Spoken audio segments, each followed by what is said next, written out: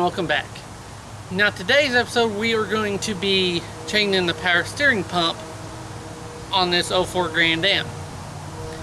Now, like before, we're going to remove tension from the belt tensioner so we can get the belt off and out of our way. And what we're going to use is a 3/8 ratchet. Now I got a normal length handle one. Some people, you may need to use an extended handle to get enough leverage to release the tension so you can get the belt off. Now I will show you where the square peg in that tensioner is so you can easily find it and locate it and get to work on it. But that's going to be our first step for removing the belt. Now if you see, the square peg is right there at the end of the tensioner by my finger, which is right below this idler pulley under the alternator. And that's where you're going to put a ratchet to release the tension. Alright, now what I did was I was going to use a 16 to release our pressure line, but our 16 millimeter was trying to strip out this nut, so I had to go to a 5/8, which actually worked. Now another thing you'll notice is I took the cruise control box out of the way, and what I'm going to attempt to do is try to remove this without taking the motor mounts off the vehicle, because I really don't want to go through that. We're going to see how that goes.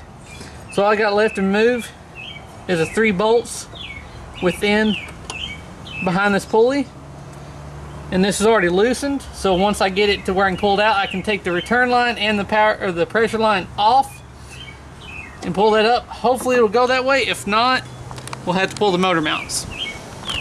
Now luckily I was able to get to this bolt just by removing one bolt off the mount and using a swivel with my 13 millimeter to actually loosen this bolt.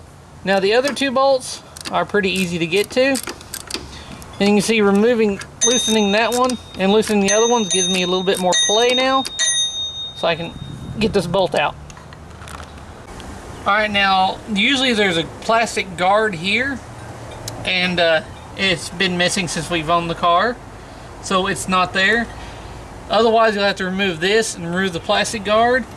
We've already got that loose. Now we're going to loosen the return line, and if you have a way to drain the fluid out now by going through the cap and suctioning it out some way, that'll help you, save you a mess. If not, be careful, because you're about to get power steering fluid everywhere. So now we got the 3 bolts out, we got that loosened, so now we're going to take the lines completely off, pull the pump up. Alright, now we're going to use our pulley puller to remove the pulley from our old power steering pump so we can use it on our new one. Alright, now we're going to get our line started, and then we'll bolt it back into place. Now we already installed our pulley. Now this is a plastic pulley, so please be careful when removing it. But what we're going to do in the future is upgrade it to the steel version. I'm not a fan of the plastics, they can crack very easily.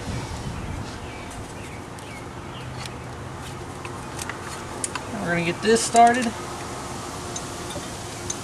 right here where it's easy.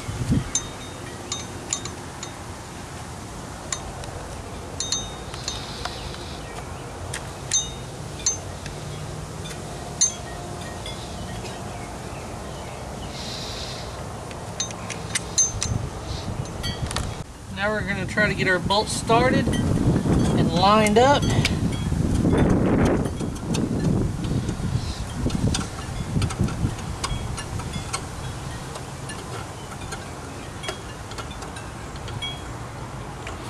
The way I'm going to do this is start with these 2 first, and then the 3rd one should be lined up where we can easily get it right where we need it, and then we can tighten everything down.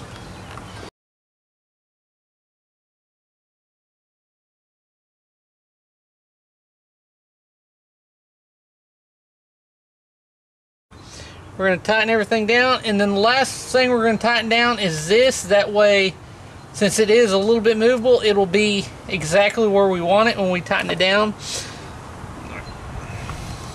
After tightening up the 3 bolts for the pulley, or for the pump that's go through the pulley, then we tighten up the pressure side hose on the power steering pump, and then we make sure that the clamp is on the return line that's going to the reservoir on the power steering pump.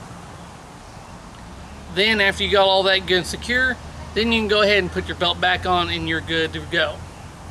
Now, what I like to do sometimes is to go ahead and remove the cap before I put the belt on, and after everything's tightened down, and go ahead and put some power steering fluid in there, and then free spin the pulley by hand and get a little bit of fluid in there before the belt kicks up the RPMs on it and it kind of dry runs a little bit. But then after you do that, put the belt on it, you're good to go. Just make sure you got everything aligned on the belt and everything where it should be. Everything's tightened down and good to go. Check for leaks when you first start it up. Make sure it's not leaking. Now, it's probably best to drive it a little bit and kind of turn the wheel and let the fluid kind of move a little bit, and then check it again and make sure you're full on fluid. But just make sure you're full on fluid.